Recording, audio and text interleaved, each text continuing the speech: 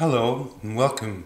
My name is Amirali Alibhai. I'm the head of performing arts here at the Aga Khan Museum, and welcome to another episode of At the Aga Khan Museum. This month, our theme is Asian Heritage. It's Asian Heritage Month in May throughout Canada, and to try and capture that diversity, that vast continent in the scope of an hour is virtually impossible. So what we've attempted to do is to bring you some idea of the connections and the diversity of Asia. But, there are thousands of languages spoken on this continent. And the differences between different parts of Asia are as profound as between the East and the West, between Europe and Asia. And there have been exchanges between these cultures throughout time. Anyway, we start off with a musical work by the artist Hasheel. I hope you enjoy it, and then we'll move on with some other segments. Enjoy.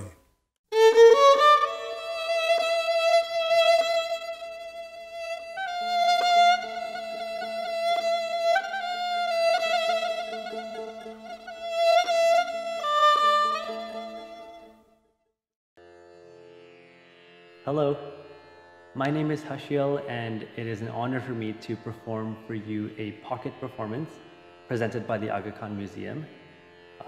Today I will be doing Rag Burya Kalyan. This is an early evening rag traditionally performed around sunset, and the aro ovro, or the scale, is as follows.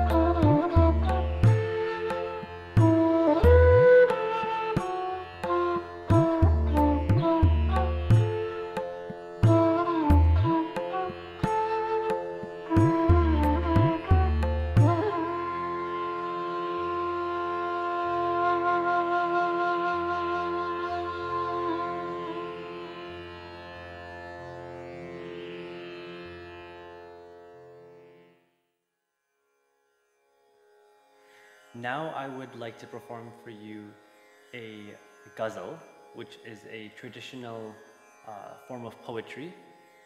This is performed originally by the wonderful Mehdi Hassan, who is a phenomenal singer, and I really hope I do it justice. So please forgive me if I make any mistakes. This particular ghazal is in Rag Bhopali. There's only 5 notes in Rag Bhopali, the pentatonic scale. Sa re ga pa dha sa, sa da pa ga re sa. Hope you enjoy it.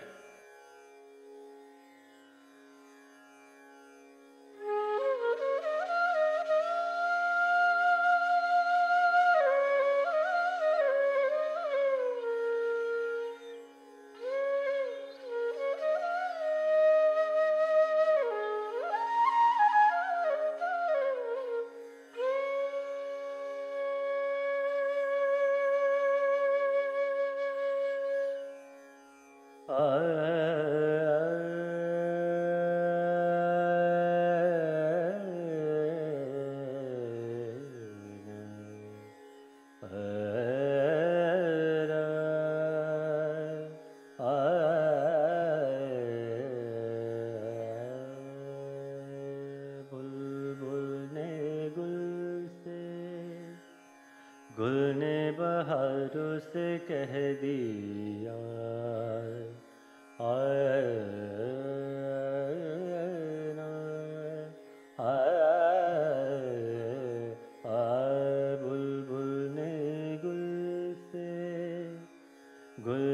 बहारों से कह दिया, एक 14वीं का चांद ने तारों से कह दिया,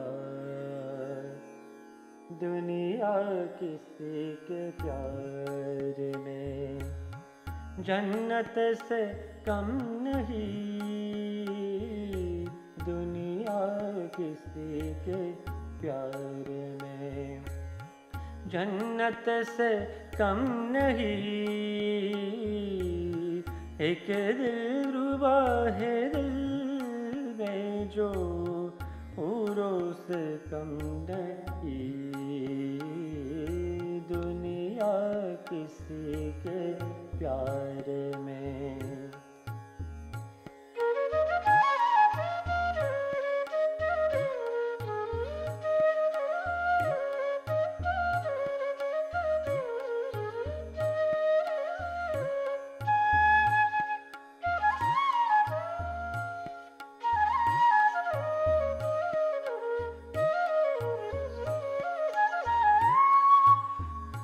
बादशाही हुस्न हो, हुस्ने जहान हो, तुम बादशाही हुस्न हो, हुस्ने जहान हो, जाने वफा हो रे मोहब्बत की शान हो, जान वफा हो रे मोहब्बत की शान हो, जलवे तुम्हारे हुस्न की तारों से कम नहीं, दुनिया किसी के प्यार में जन्नत से कम नहीं, दुनिया किसी के प्यार में, दुनिया किसी के प्यार में।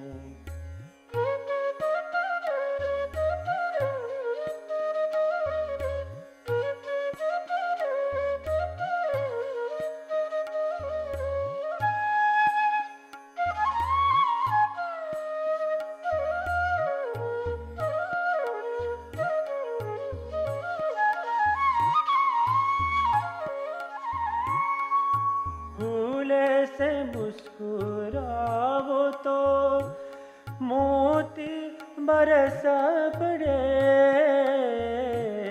भूल से मुस्कुराओ तो मोती बरस पड़े,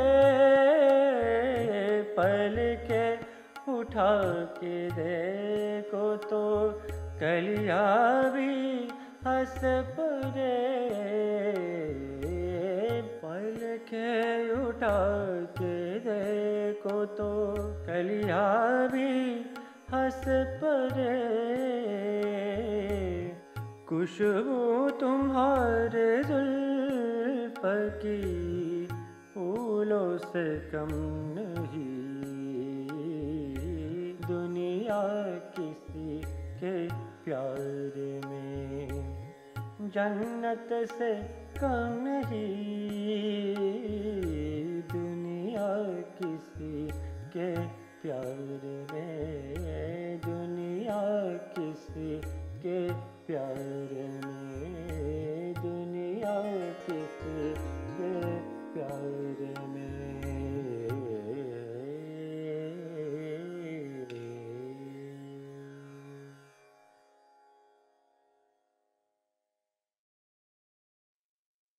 Hi. So if you're from South Asia, that would have been very familiar. And, you know, the connection between South Asia and other parts of the world, especially East Asia, have been long time. And the next couple of segments look at those connections across time and between different Asian cultures, how they've influenced one another and how objects, artifacts, artwork, aesthetics have been exchanged, and how this is expressed. So please enjoy the next two segments that focus on the interrelationships between different Asian cultures. Enjoy.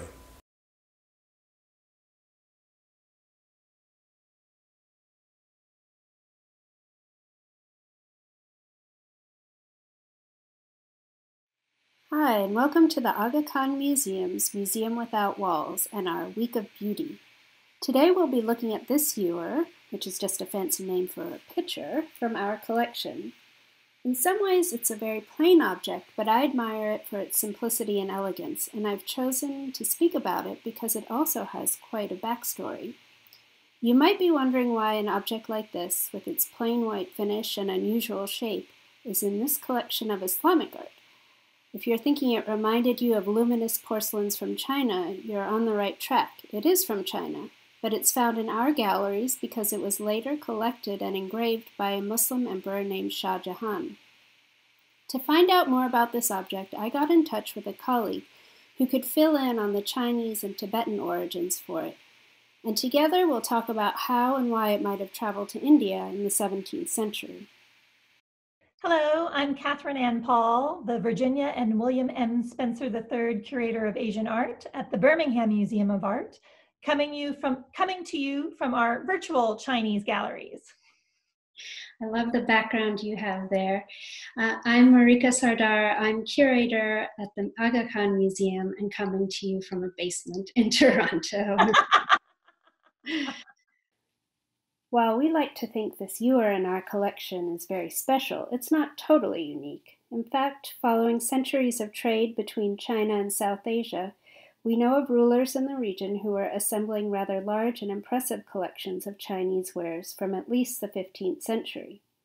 So by the time the Mughal emperors came to power in northern India in 1526, it was not only a custom to collect porcelain in the Persian cultural sphere that they had come out of, but it was also the custom in India where they came to rule. Mughal paintings from the 1500s on show how these objects were used at court.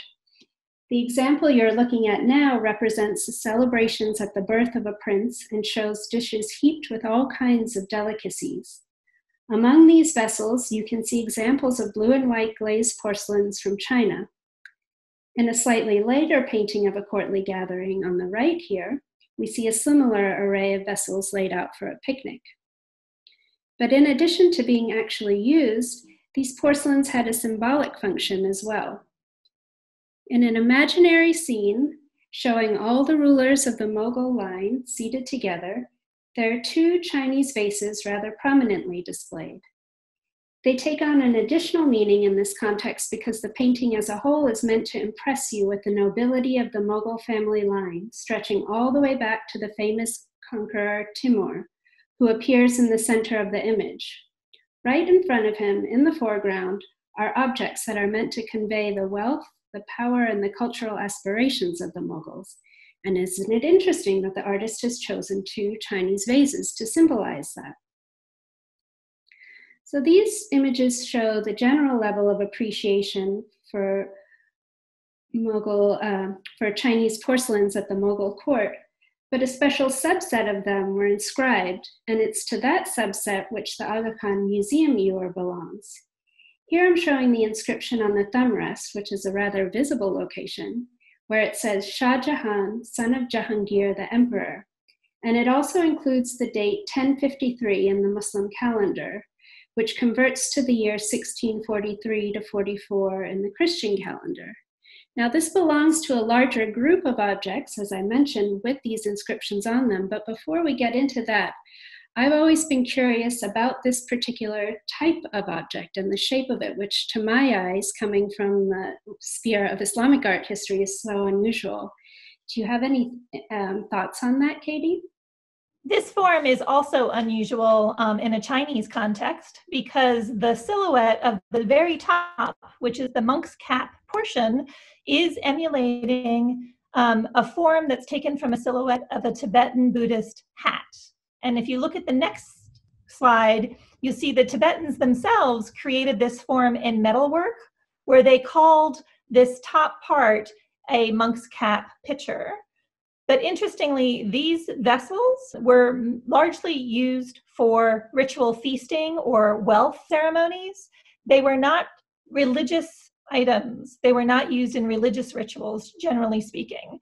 The name of monk's hat is really about the form as opposed to the use in anything monastic. But if you go to the next slide, you can see from two examples now at the Birmingham Museum of Art how there are these two flaps that come forward on the hat and that when seen in profile echo that shape on the top of the spigoted ewer.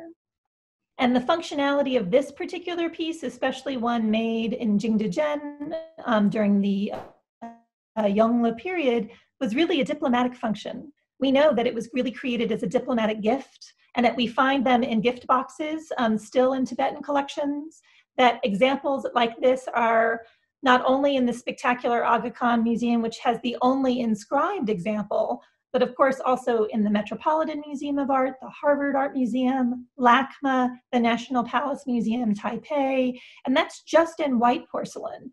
We also find these examples in other glazes. We find this form in other formats, such as cloisonné. And we find some of these forms still with their original red and gold lacquer gift boxes.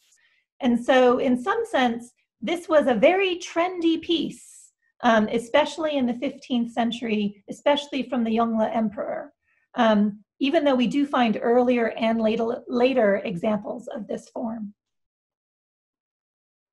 So it's interesting to know that these are kind of a rare and unusual group in the Chinese sphere as well. And so interesting to think about how something made for such a particular purpose in China might have then traveled over to India. But it's part of this larger group, as we keep saying, of things that were going between the two areas. And here we have just some of the examples from Shah Jahan's collection of objects from China.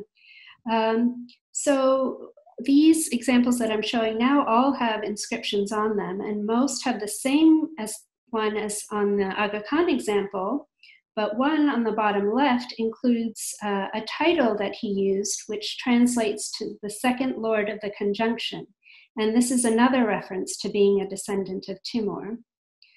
So the objects chosen for inscription indicate that the Mughals appreciated the Chinese porcelains for many of the same reasons for which they were valued in China itself. These objects have a rare, simple beauty and have been executed with a technical perfection that we know the Mughal emperors were aware of. And these types were in circulation in a much wider sphere as well, as we can see from these examples. So these two darker colored dishes in the upper and lower corners are actually made in Vietnam, but you can see that the motifs that you find in Vietnam are very similar to the Chinese example that then found its way into the Mughal court.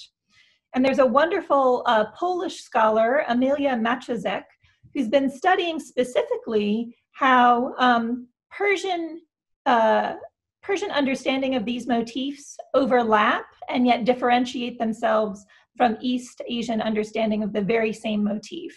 So looking at the deer motif in the lower corner would be read differently through a Safavid or a Persian eye or a Mughal eye than it would be read from an East Asian perspective, as would the qilin.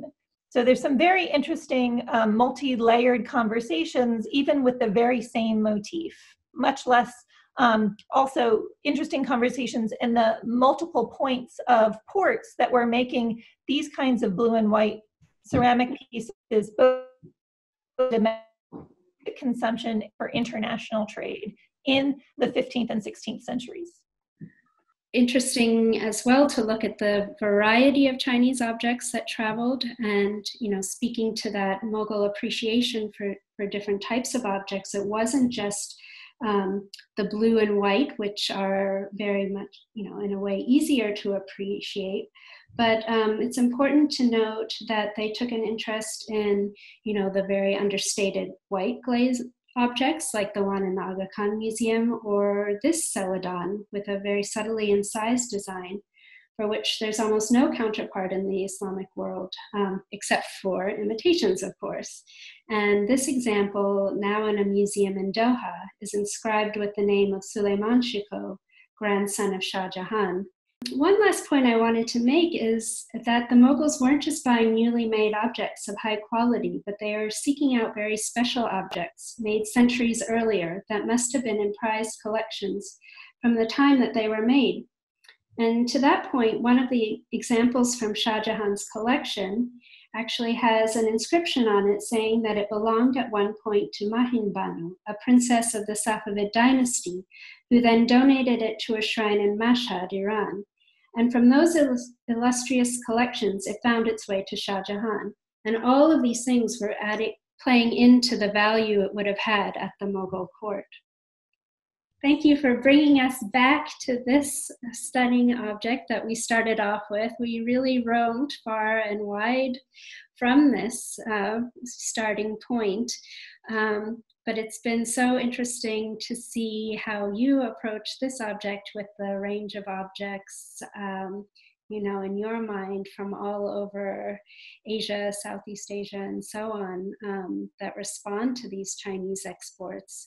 And to me, that really also speaks to the theme of our week of beauty and what, how sort of the simple elegance and grace of an object can transcend all these cultural differences. And something like this can be appreciated from so many different peoples.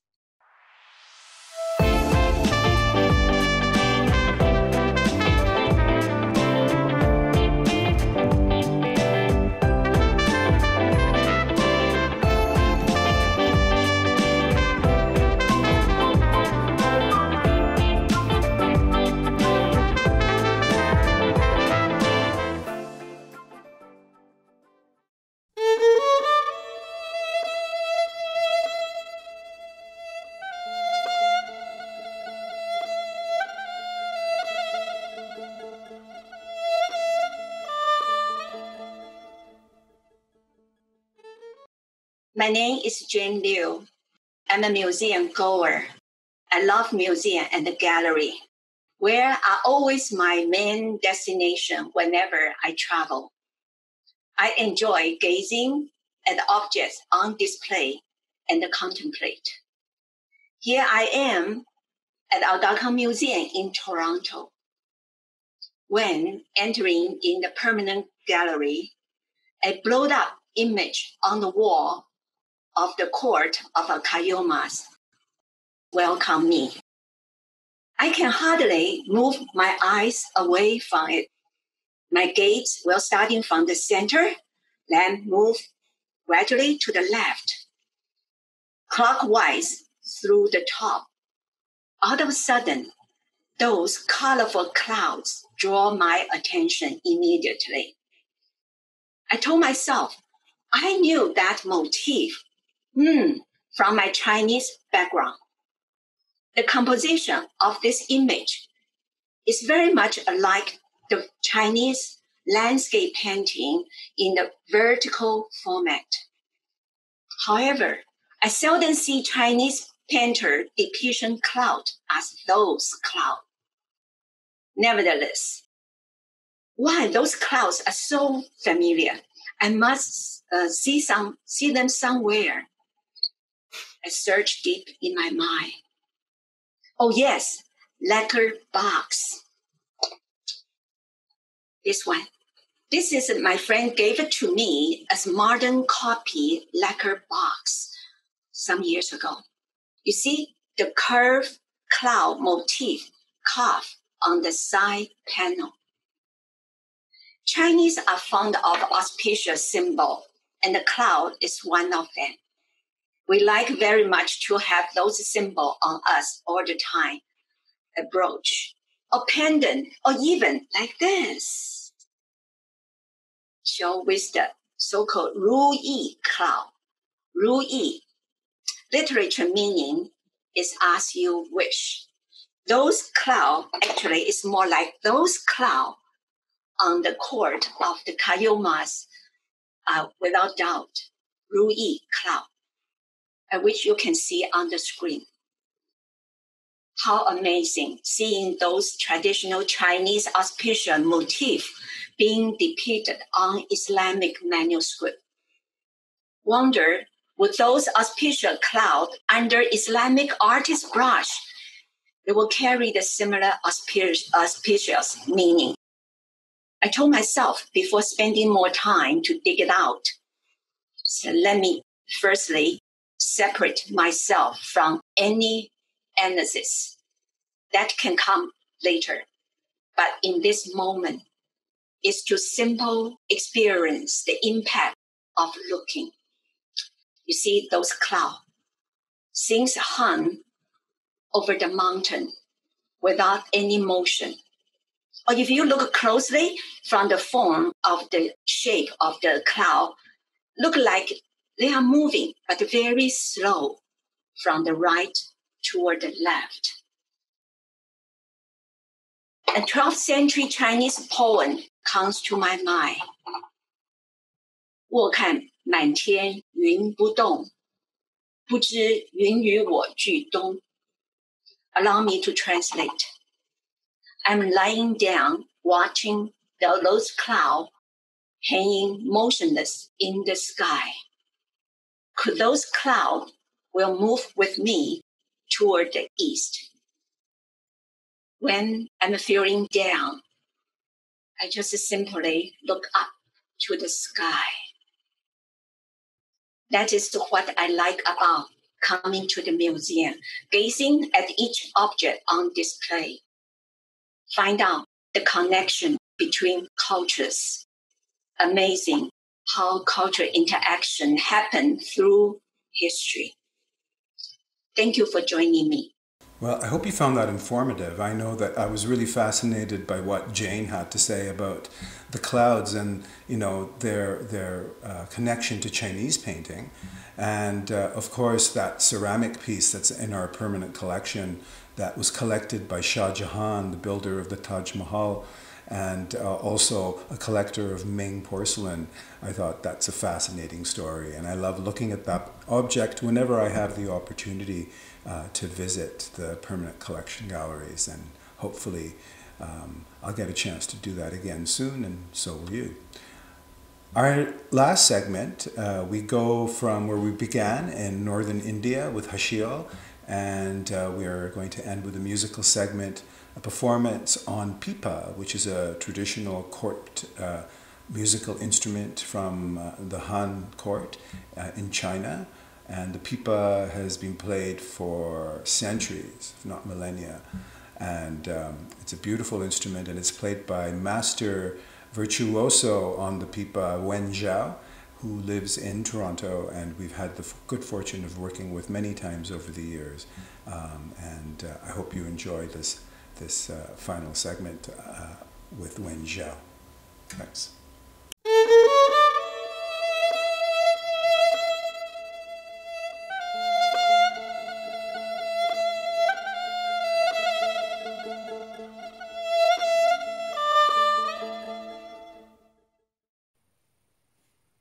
Hi, my name is Wen Zhao. I'm holding the instrument. It's called pipa, a very old, ancient, traditional instrument, Chinese instrument. And the history about this instrument is over 2,000 years. I have 4 strings here. 4 strings. Originally, the string made of silk, so a silk string pipa in the old days. But the modern pipa now is people change to nylon string or metal string.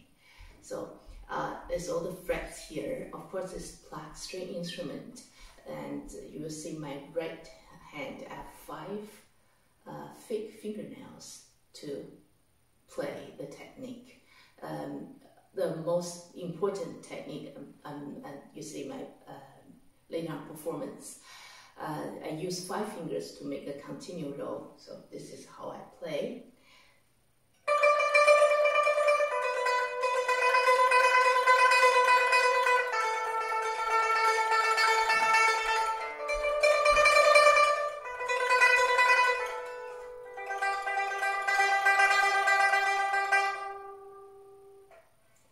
Right, So this is the pipa. P is your fingering play forward. Pa is your play backwards. So this is how we name the instrument, P and pa. P, play forward, pa is backward. P, pa. P, pa.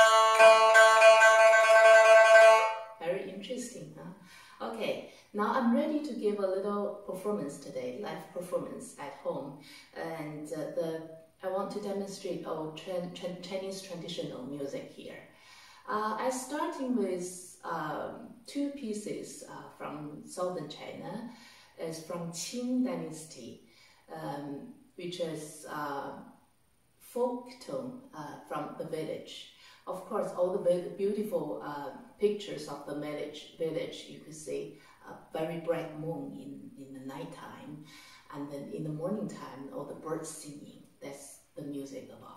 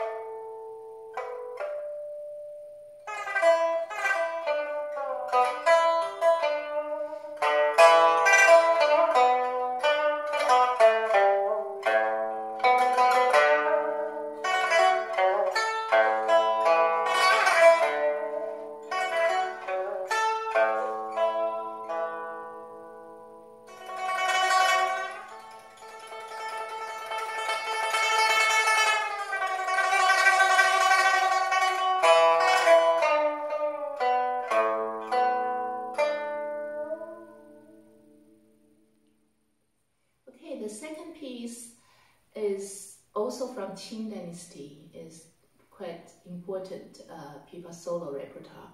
It's called White Snow in Sunny Spring. It's all about the spring season.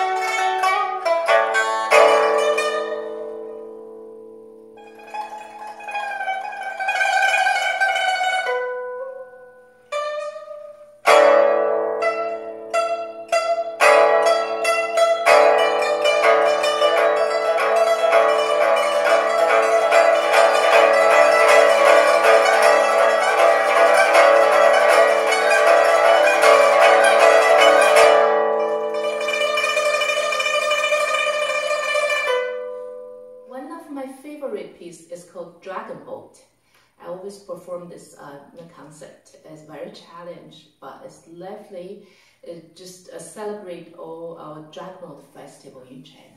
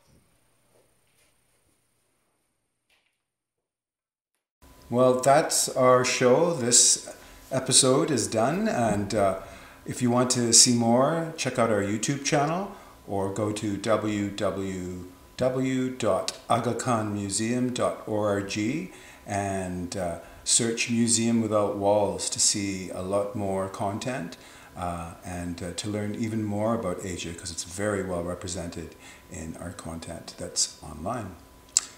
Enjoy your month, and happy Ramadan, because that has begun as well. Take care, everyone.